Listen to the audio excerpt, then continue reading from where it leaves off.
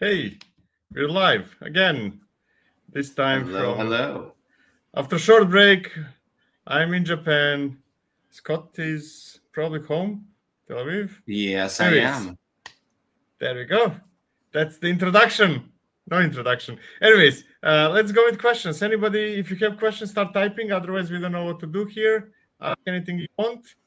And we reserve the right to say we have no bloody idea. That's the goal. We have already one from Sihom, something like that. Are there any situations where Rancher Fleet would be better choice than Flux or Argo CD? 3, 2, 1. No. No. I mean, put it at this. Is it even developed? I would say it like this. I have yet to ever see a case or even a theoretical situation where Rancher Fleet would be better. Does that mean that there is no such thing? No. Just not that, has been created on planet Earth till today. It's probably for companies who want to go all in on a single vendor, There are many companies that do everything that AWS offers or everything that Red Hat offers, kind of, and then maybe that's right. There must be somebody using it. I never met that person, but there must be somebody exactly using it, right? If you have purchased Rancher and you do not have the money to pay someone like CodeFresh or Control Plane or someone for support on Argo CD or Flux, and you have a mandate that everything must be commercially supported, then that is the only situation that I would say Rancher Fleet makes any sense under planet Earth. And boy, you will need the support for sure then. Yes. There's like self-fulfilling prophecy, kind of, hey, you cannot use something without support. And now that you're using this thing, you definitely need support. Well, it's how they convince you that you need support. Exactly. Okay, from Revi, can you please describe what are the differences between Docker and Podman? I haven't used Podman in a long while. How fresh is Podman in your brain? Yeah, so I've used Podman. There's a few things I would say on that. Podman is a better architecture than Docker. We'll start with that. It's more secure by default. Doesn't require as elevated of permissions, doesn't need root to run on the operating system. There's a lot of benefits to it. I still will not use it. And the reason is because it's like Docker in 99% of cases. The issue is that everywhere that I go, somehow there is that 1% that it's not exactly like Docker. And it handles everything just that tiny little bit different that it just makes it really difficult to use. Is Podman better security? Yes. The only thing that I think going for Podman now is I don't know if it was accepted but I did see it was up for, I think it was accepted as sandbox in CNCF. And if it is in CNCF, if it is officially CNCF, then I would say it is worth looking at again because it's not vendor driven and it's part of a foundation and maybe it will have a chance now.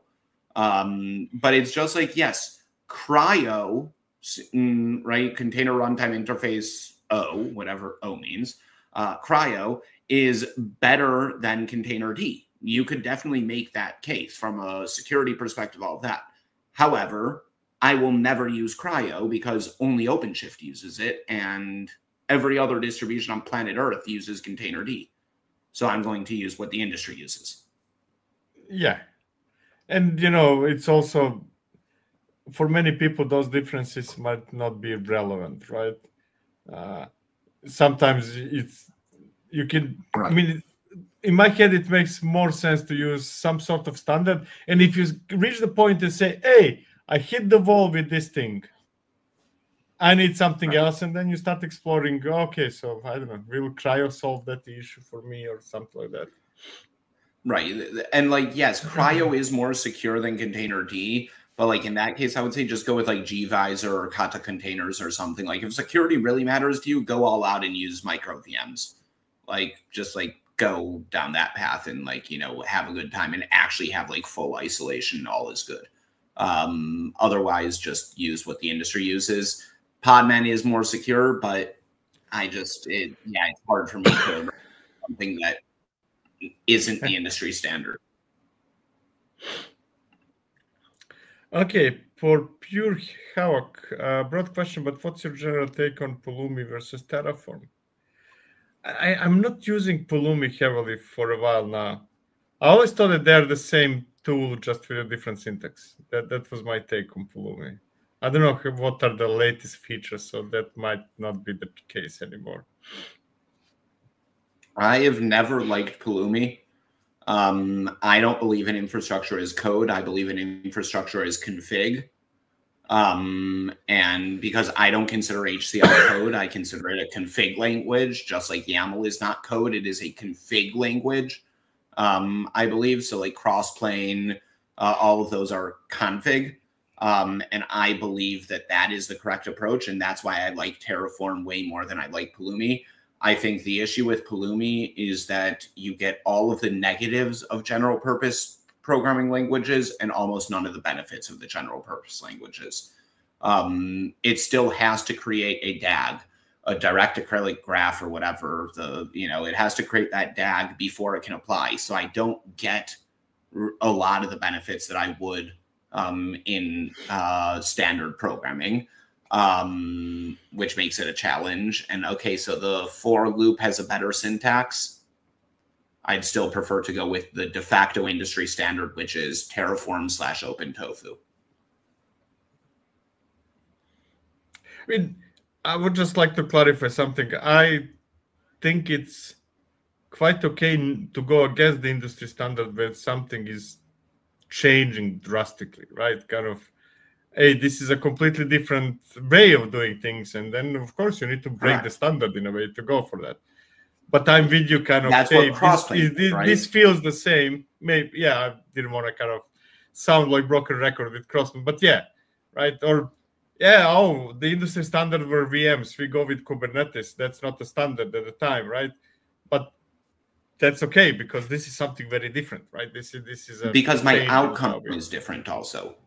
My outcome is different. I have a completely different value here. When you look at something like Palumi, in the end, it's still a one-off shot. It's a one-shot actions like Terraform apply. It's Palumi apply. Like it's the same thing. It's just a different language. And then I never understood AWS CDK, TFCD. Also, it's like if you want to write in general purpose language, just use TFCDK, and then it serializes into Terraform, and then like you have a bigger ecosystem than you do in Palumi. Okay, from Pau. Hello, I have a crossplane composition that composes two other compositions in EKS cluster, another with Flux resources that now things in EKS cluster. Cool. How can I make sure that when I delete the top composition, all the Kubernetes resources are removed before start deleting EKS cluster? That part is painful. Wait, my brain now stopped. What's the name of the function? Usage resource. You have to use a resource called usage. Exactly. Yeah. You basically say, hey, this resource uses that resource. And that means that this resource cannot be deleted until that resource is deleted. Now, but then you need to put extra effort to really define those things. So I would say I use usages, but use it only when you need it. Don't use it. Don't go crazy and start kind of defining all the dependencies between all the resources. You're just going to go crazy, right? Exactly. Deleting resources in a cluster created with the same composition is one of. If you delete the cluster first, then those resources will be in a dangling state forever and ever. So yeah. Right. From Ep24, which would you recommend? Victoria Metrics is a drop-in replacement for Prometheus, or Prometheus to scrap to metrics and remote write it to Victoria? So without entering conversation whether to use Prometheus or Victoria Metrics, but if you are already using Victoria, This is more to you, Scott, the question. Why would you use Prometheus then? I mean, just from a scalability perspective. Just from the scalability perspective of you would have one centralized Prometheus and you would have one Prometheus in each cluster. So it's all pulling, you know, you would have one centralized Prometheus then that you would connect, or one centralized Victoria metrics you would add to Grafana or whatever. And you would have a small base in each cluster collecting the metrics locally and shipping them off to that centralized Victoria metrics, which is a standardized approach for scalability concerns.